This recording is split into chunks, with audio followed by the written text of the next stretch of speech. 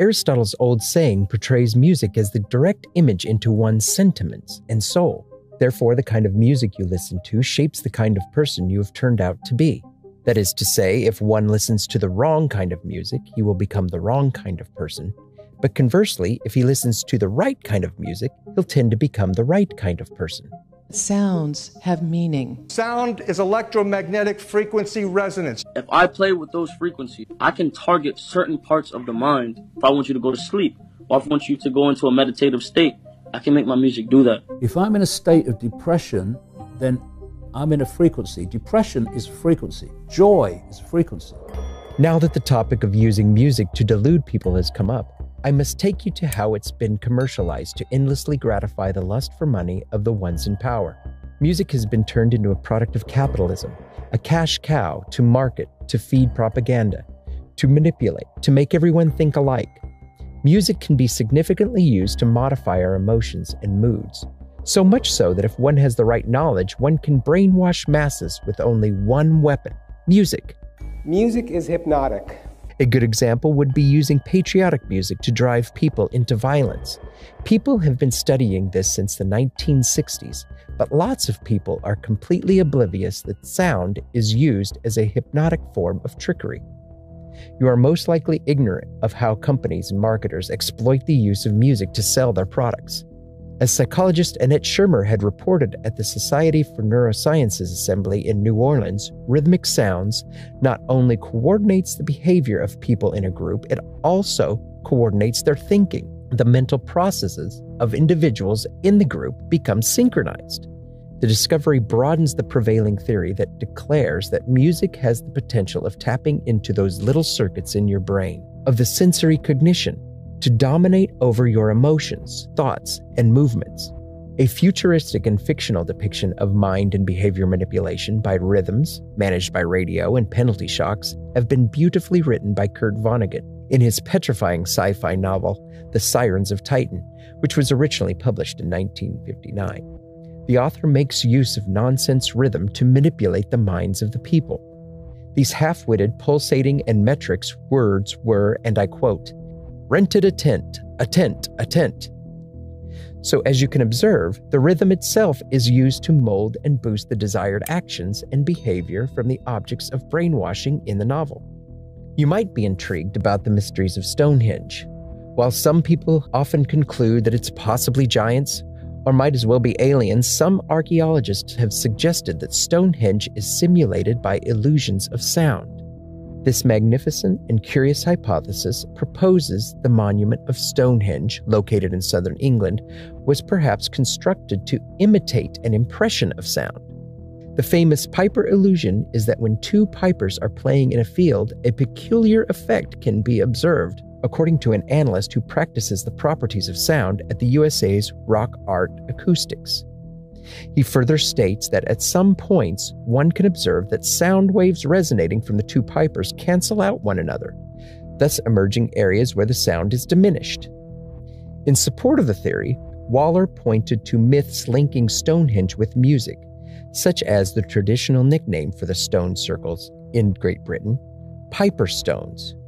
One legend holds that Stonehenge was created when two magic pipers led maidens into the field to dance and then turned them into stone.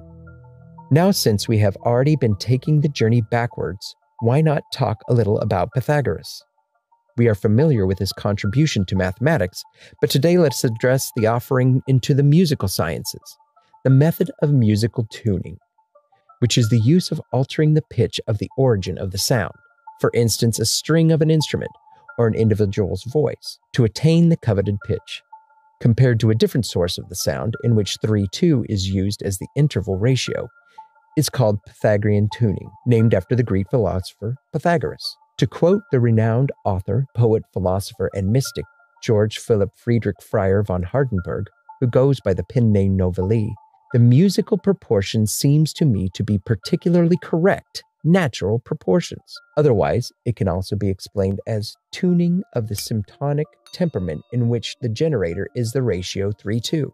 It has been passed down over the generations that Pythagoras discovered the fundamentals of this musical tuning by observing dissonance and consonance which was radiating from the sounds produced by the hammers of 4 blacksmiths. Pythagoras rushed into the blacksmith shop to discover why and found that the explanation was in the weight ratios. Ancient sources claim that Pythagoras had a former knack in ratio and harmony. It would be insufficient to close the discussion of Pythagoras without his witty remark, "There's geometry in the humming of the strings." To venture into the much technical areas of music, let us indulge into the different keys, modes, what they signify and stand for as a whole. And what is a better time than now to introduce the musical scale of 7 tones, dawned from an emerging pattern of entire 3-tone pitches, a half step, another 2 entire tones, and a closing semitone. The contemporary Lydian mode? This major key, F, G, A, B, C, D, E, F, is known for being rapid, wild, zestful, and flustering, and is often correlated with daybreak and the mystical energy of Mars. But the mode used more commonly than the Lydian mode is the Ionian mode. This primary key, C, D, E, F, G, A, B, C, has qualities of euphony, encouraging friendship and vigor, referring to the daytime and the mythical and phenomenal energy of the sun.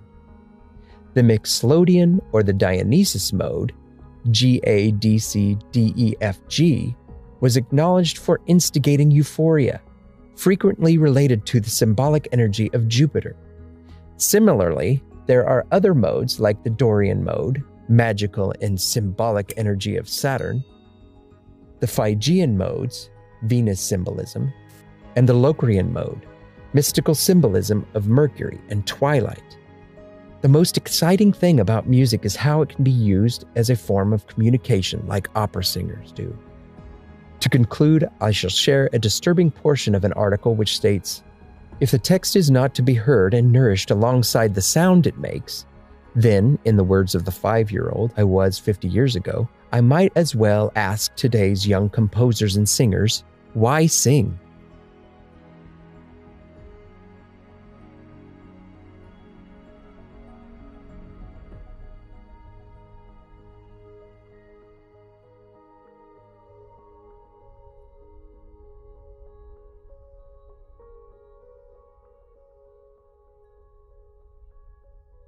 If you liked the video, a sub to the channel would be incredible, and also share the video to spread the word.